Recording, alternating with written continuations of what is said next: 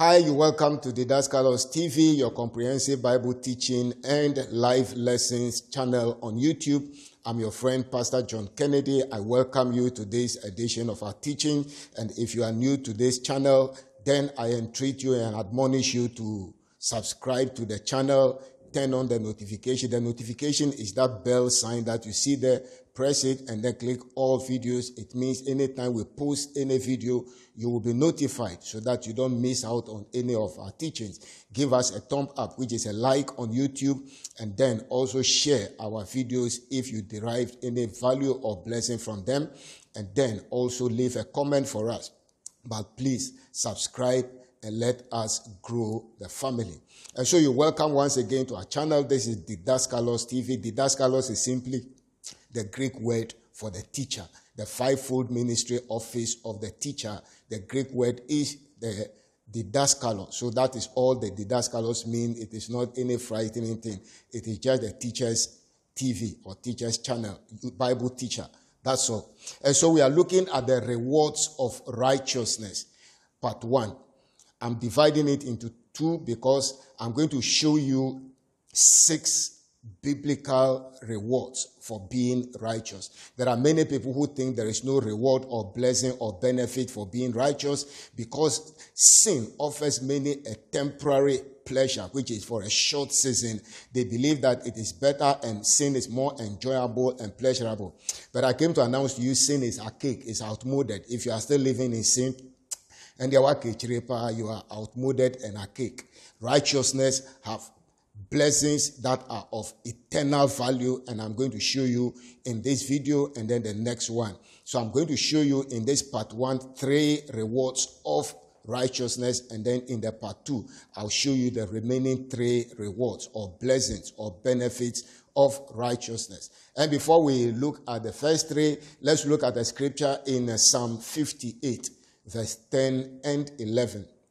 Psalm number 58, the verse 10 and 11. The Bible says, "The righteous shall rejoice when he seeth the vengeance.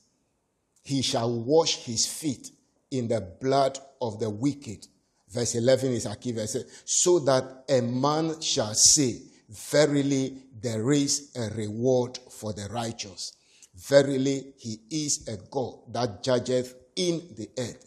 The first part of verse 11 says, "So that a man shall say, verily there is a reward for the righteous." There is a reward for righteousness. You don't become righteous in vain. There is a reward. And interestingly, the reward of righteousness is of eternal value. It has eternal value, or it is eternal in nature.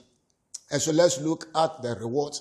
Reward number 1, we are looking at for righteousness, or the blessing or the benefit of righteousness. Number 1, let's look at Proverbs chapter 14, the verse 34.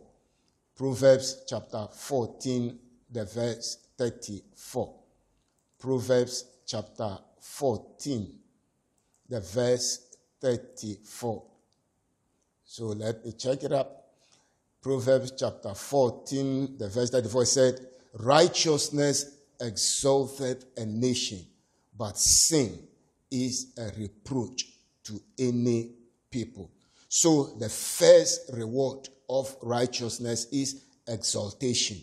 Righteousness will exalt you. Righteousness will promote you. Righteousness will bring elevation to your life, spiritually, materially, financially, socially, physically. Righteousness will lift you up. When the Bible says promotion does not come from the east, nor the west, nor from the south, it means promotion comes from God. And what is the basis on which God promotes? Righteousness. So righteousness exalts not only an individual. Righteousness can exalt a family. Righteousness can exalt a whole community. Righteousness can exalt a whole nation. When we have righteous leaders and they do righteousness, the nation will be exalted. But the opposite is that sin is a reproach. It brings shame and disgrace to any group of people. So the first reward for righteousness is exaltation, promotion, elevation, increase. So righteousness is not in vain. Ascribe to attain unto righteousness. Number 2 reward or benefit for righteousness is that righteousness shall make you enjoy wellness. Let's look at Isaiah chapter 3, the verse 10. Isaiah chapter 3, the verse 10. And look at the word of the Lord Jehovah himself. Isaiah chapter 3, the verse number 10. The Bible says, say ye to the righteous, it shall be well with him, for they shall eat the fruit of their doing. So this is the Lord Jehovah himself speaking to the prophet Isaiah. He says, say ye to the righteous that it shall be well with him. So the second reward or blessing or benefit of righteousness is that righteousness will make it to be well with you. It shall be well with you in your going out. It shall be well with you in your coming in. It doesn't matter what men think of you. It shall be well with you. It doesn't matter what men do to you. It shall be well with you. It doesn't matter what they don't do for you. It shall be well with you. Walk in righteousness. Do you know that when Jesus Christ came on this earth, he didn't have the name of Jesus to use? He didn't have the blood of Jesus to use. He only had the word of God and his righteousness. The righteousness was his girdle and his garment that he wore. So righteousness says, say to the righteous, it shall be well with you. I came to reiterate the word of God and the voice of the prophet, that there is reward to righteousness, and if you walk in righteousness, it shall be well with you. It doesn't matter the plot, it doesn't matter the traps, it doesn't matter the schemes of the wicked world, it shall be well with you. The thing the devil fears most is your righteousness. That is why he wants you to live in sin, so that you will fall out of your right standing with God, and then it shall not be well with you. If you look at the next verse, he said, woe to the wicked, it shall be ill with him, for the reward of his hand shall be given him. So the opposite of it shall be well with you is it shall be ill. So the wicked, it shall be ill with them. The righteous, it shall be well with us. And then the second part says, for they shall eat the fruit of their doings, the fruit of your righteousness. You will eat the fruit of your righteousness. Your righteousness will not be in vain. Living righteous life every day, denying yourself the pleasures of sin, denying yourself the comforts of this world that allure many people into wickedness and deceitfulness. You have denied yourself. You will not go unrewarded. The Lord says to say to you, it shall be well with you, and you will eat the fruit of your doing. May it be well with you. A child of God, continue to uphold the virtues of righteousness. Continue to live a right of uprightness. Continue to live the life of righteousness, and it shall be well with you. When the whole world is sinking, you will be elevated and you will be promoted. The last one for this part 1, is Isaiah chapter 32, the verse 17 and 18. Isaiah chapter 32. Let's look at what is in Isaiah chapter 32, the verse 17. It says, and the work of righteousness shall be peace, number 1, and the effect of righteousness, quietness and assurance forever. The work of righteousness, or if you like, the reward or the blessing or the benefit of righteousness shall be what? Peace, number 1. So another blessing or reward of righteousness is peace. And he said, and the effect of righteousness shall be quietness or tranquility, and then assurance forever. Your heart will not be moved. Your heart will not be shaken in uncertain times, because you will dwell in peace. Look at verse 8. He said, and my people shall dwell in a peaceable habitation, in assured dwellings, and in quiet resting places. He said, the work of righteousness shall be peace. The effect of righteousness, quietness and assurance, not today, not tomorrow, but forever. Verse 18.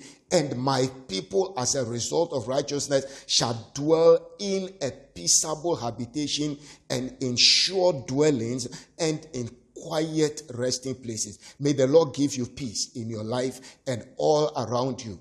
May the Lord give you quietness in your life. There is too much noise in our world today. There is too much turbulence in our world today. May the Lord give you quietness in your spirit, quietness in your soul, quietness in your body, quietness in your place of work, quietness in your dwelling place, quietness in and around your life. The Lord give you assurance forever that eternal life is guaranteed for you and nothing can take you out of the hand of the Lord.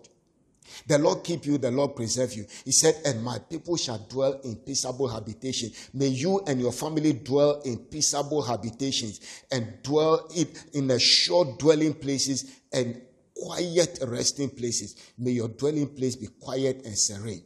May the turbulence and the noise that is in the world, may it not come near you. May the troublous times that the whole world is going through economically, spiritually, may it not come near your dwelling. May your children dwell in peaceable places. May your spouse dwell in your peaceable places. May your brethren and then your siblings dwell in peaceable habitation. May everything that pertains to you, may even your beasts, your animals, dwell in peaceable habitation. The Lord keep you. The Lord preserve you. The Lord grant you grace, and may you continue to increase and walk in righteousness. The Lord sustain you, and may all these rewards of righteousness come upon you and overtake you. Stay blessed. I pray for you in the name of Jesus that this week your life will be blessed as you walk in righteousness. You will be exalted and then you will dwell in peaceable habitation. It shall be well with you and you will eat the fruit of your doing. The Lord bless you and keep you. Remember, I'm your friend, Pastor John Kennedy. Subscribe to the channel. Turn on the notification, like our videos, share the videos, and above all, leave a comment, a question, a contribution, and then let us begin the conversation. Stay blessed as I come your way next time in part 2, and I'm going to show you how righteousness empowers our prayer, how righteousness makes us fruitful, and how righteousness can deliver you from death. Most importantly. So remember to subscribe and stay tuned for part 2. God bless you. Till I come your way next time, I remain your friend, Pastor John Kennedy Akutia. Stay blessed. Shalom. Peace.